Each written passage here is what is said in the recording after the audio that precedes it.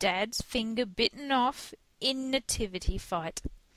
British police have arrested a man after a parent's finger was bitten off during a fight before a school's nativity play. Northumbria police say 39-year-old man was detained after the brawl broke out when parents at Harton Primary School in the northeastern English town of South Shields, outside the city of Newcastle, gathered for a traditional festive performance by their children. A 32-year-old father was taken to the hospital for medical treatment after his finger was bitten off. Police did not disclose if medics were able to save the digit. Police said the 39-year-old man was arrested on suspicion of assault. Really? Oh my gosh. Teachers say children didn't witness the attack because they were preparing to begin their performance. There's the Christmas spirit. Right there. I love Christmas. You know, it just brings out the best in everybody. Speaking of the best in people, Seattle welfare recipient lives in $1 million home. What? A Seattle woman who is receiving welfare assistance from Washington State also happens to live in a waterfront house on Lake Washington worth more than $1 million. Federal agents raided the home this weekend, which this is from December 5th, but have not released the woman or her husband's name because they have not officially been charged with a crime. However, federal documents obtained by KING5 News show the couple currently receives more than $1,200 a month in public housing vouchers, plus state and government disability checks and food stamps. They have been receiving the benefits since 2003. The 2,500 square foot home, which includes gardens and a boat dock, is valued at $1.2 million. And even though the couple has been receiving the benefits for nearly 10 years, records show that they accurately listed the address of their current home when applying for the state and federal benefits. A federal official told KING5 that the couple likely took advantage of a loophole, which allows low-income individuals to receive financial assistance to help them pay their rent and move away from housing projects. However, the law does not require officials to verify what type of home the benefits recipient is living in. As if the $1 million home weren't enough, the supposedly low-income couple also gave money to various charities and traveled around the world to locales in Turkey, Tel Aviv, and resort towns in Mexico. Wow. That's just evil. That pisses me off. Slightly. God. There are people that actually need help, and it's people like this that screw people that need the help over.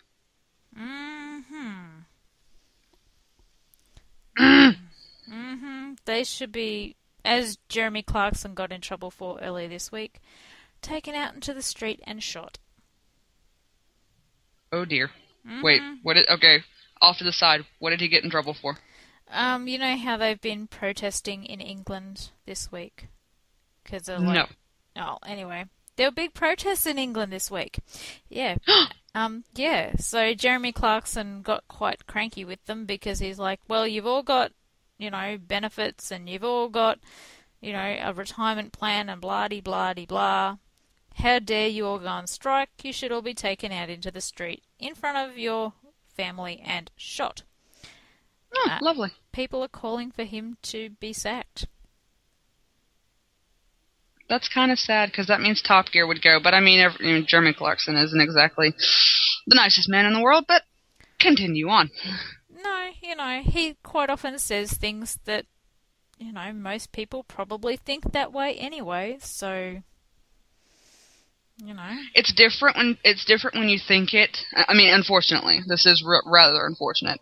People may agree with it, but it's completely different when you think it and you're talking to a group of your friends who may or may not agree with you, and then saying it publicly like that. Especially considering he isn't exactly...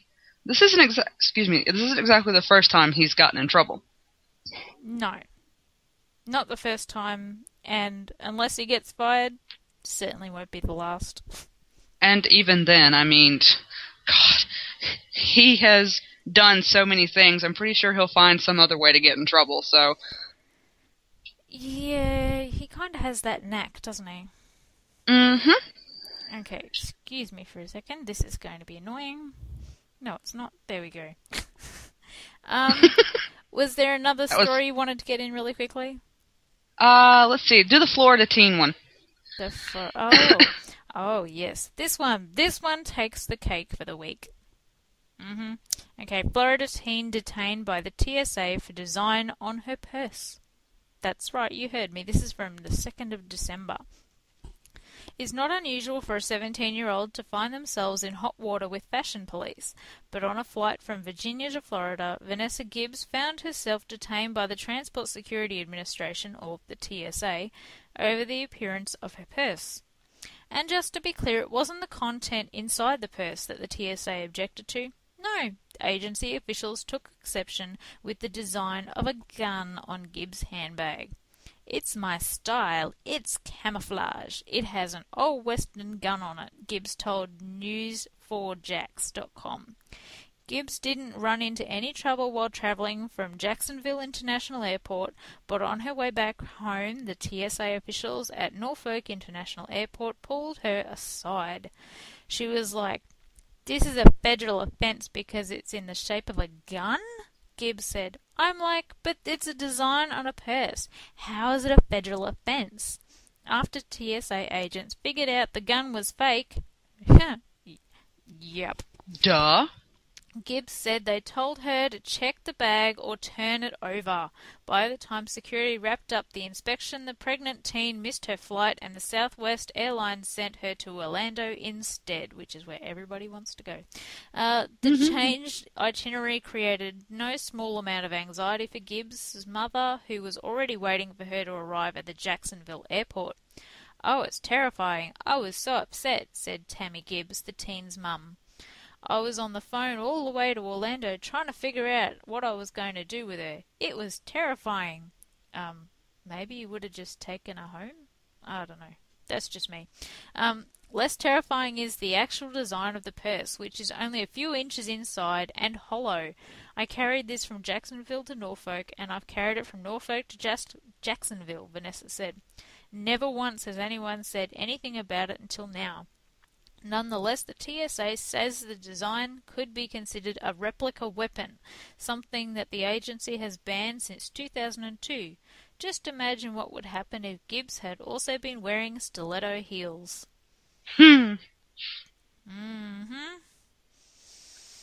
Okay. TSA, seriously? Stop it. It's getting ridiculous. TSA, seriously? If something else happens on the airline and this type of news is hitting the airways, you guys, your ass is going to be grass. No joke. Oh, and by the way, it's Norfolk. I can't ever say it correctly, but you said it wrong. No, it's Norfolk. Because that's how we say it here. We've actually got Well, that's Norfolk not how we say Island. it here. Well, tough. You guys say mom too, but I didn't say that. It's because your accent. Bleh. Okay, do we have time for one more? Yeah, go for it. I don't know.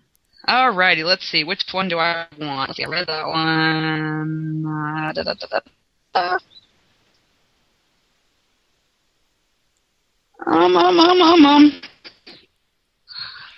Go the Nobel Prize winning one.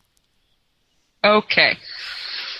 Driver's number one problem, a wee bit serious. Matthew Lewis's study wins LG. I don't know. Something Nobel Prize. It may appear to be a wee problem, but when you really need to go, it can be dangerous.